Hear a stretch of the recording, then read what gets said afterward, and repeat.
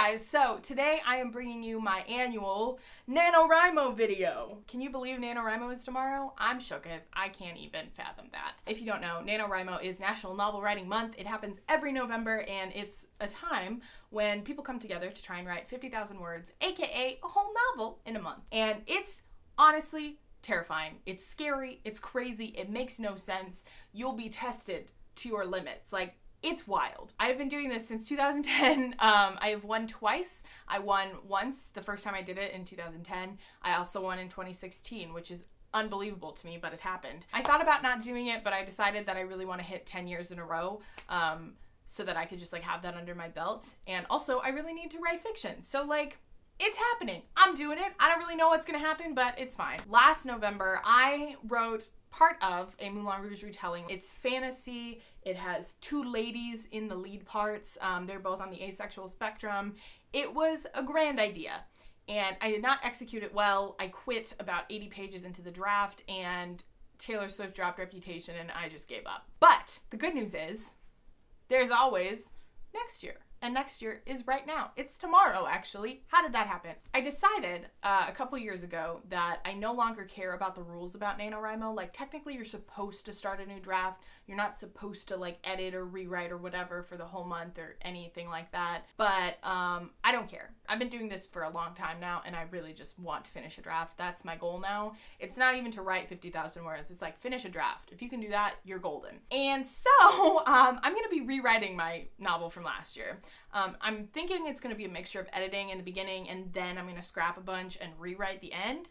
I'm not really sure how it's going to go. I'm honestly terrified. I'm most terrified about starting it because for the past 10 months, I have been working on a different draft of a different project.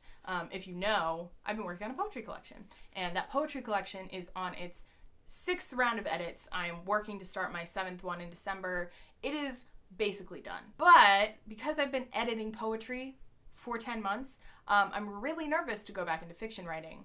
Kind of excited because I'm hoping that all that editing and writing will like have me in a good place mentally for this next fiction draft. But prose is very different from poetry, and so I'm not really sure how they're going to match up. I haven't done a lot of mental prep for this next month. I haven't really done a lot of outlining either. I have a general idea of what I want to do. I have some notes on what I want to change and what I really want to work on in this new draft of this book, but I'm scared. We'll see. I have a feeling that like I'll write for about 4 days and then I'll want to quit. So that could happen. I'm not really sure. But I want it to be a source of solidarity for you if for some reason you are feeling weird about NaNoWriMo, whether it's like you've been doing this for 10 years or it's your first NaNoWriMo, or maybe it's the day before NaNoWriMo or the day of November 1st and you're like, Jenna, should I do it? Should I just write? Yes. I would recommend you do NaNoWriMo. Even though it's kind of the worst thing in the world, it will really test you. I think NaNoWriMo always teaches me a lot about myself and time management and just like all sorts of things. I've done NaNoWriMo throughout high school and college, and every single year you're always going to have something. Like there's never going to be a November where you're not doing something. So I hate when people are like, oh, I don't have the time to do NaNoWriMo this year. It's like, yeah, I know. Nobody does. But we're still putting ourselves through hell to write, okay? If you can read during the month of November, you can write 2,000 words a day.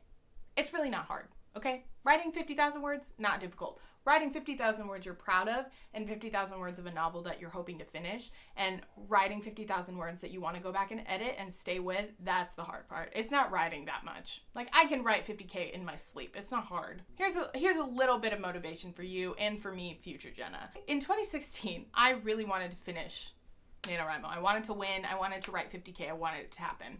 And I was doing really great up until about the 2nd week of the month when we had this really big election in America, and it was really, really bad. And I cried, and I spent a whole week not writing. And I still managed to come back from that week. Like, I won 2016 NaNoWriMo because I pushed through and I did not let a certain man let me not write. So if for some reason you're like, Jenna, I don't know if I can do it. Not sure. I don't think I have the time. I don't think I have the energy. I don't even have an idea. You can. The reason I'm writing for NaNoWriMo is not even for myself. At this point, I am writing because I know that writing and art can overcome the darkness that is our world. Like, our world is shit right now. I don't know if you know that. Like, it's awful. Wherever you go, there's some bad thing that's happening. Anywhere, everywhere, all the time. It's fine. I try not to let myself think about it, but I think the only way I can really contribute to the darkness in the world right now is to make art. And I've been writing a poetry collection for 10 months, and, like, I'm hoping that will contribute to the darkness.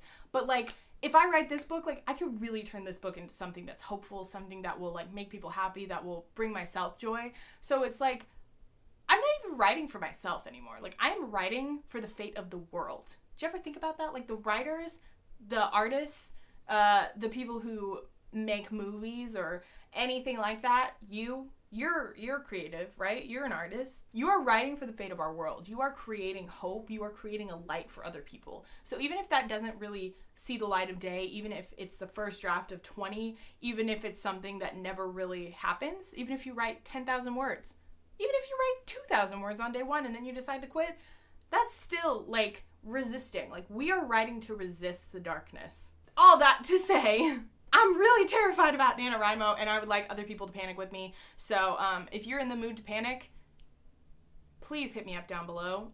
Let me know if you're doing NaNoWriMo. Let me know what your project is, if you want to share that. If you're on the fence, comment down below. Let me know why you don't want to do NaNoWriMo or why you're scared to do NaNoWriMo. And let's talk through those fears. Let's get it all out there. Let's fight the darkness with NaNoWriMo, because that's what I'm going to do this month. If you want to follow me on nanowrimo.org, I do have a profile. You're welcome to add me as a friend. I'm on there for the whole month of November. So hopefully good things come out of this month. I wish you all the best of luck if you're doing NaNoWriMo. If you're not doing Nano, count yourself lucky, because we're going to be going through some dark times the next couple of weeks. But this is also a nice friendly reminder to vote in the midterm election. So if you're in America and you can vote and you're registered and you're over age, please vote. We need it, especially if you're in Tennessee like I am. Please vote. You could probably vote early if you want to. Yeah, let's do this. All right. Happy NaNoWriMo week, I guess.